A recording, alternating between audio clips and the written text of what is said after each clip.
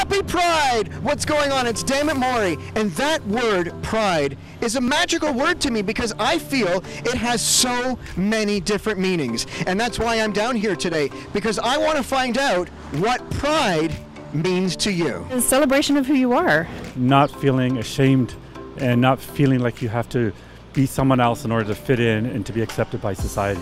Celebration of acceptance, of people getting together and having a good time right now. Pride means a celebration of what you believe in. Pride means being who you are and being accepted for who you are and being able to express who you are. I always think about celebration. I always think about happiness and smiles. That's always what I think. Come on, here we go. There's somebody here. It means being your authentic self. Pride is the ability to not have to come out every day and it be a big deal. I guess just celebrating who you are, like simple as that. Yeah, kind of living out who you want to be and who you feel like you should be. Yeah, I have a lot of friends that are part of the community. I love them all, and they should all feel comfortable and welcomed and, yeah, proud of themselves. So there you have it. Whether it's love, togetherness, friendship, pride really does have so many different meanings.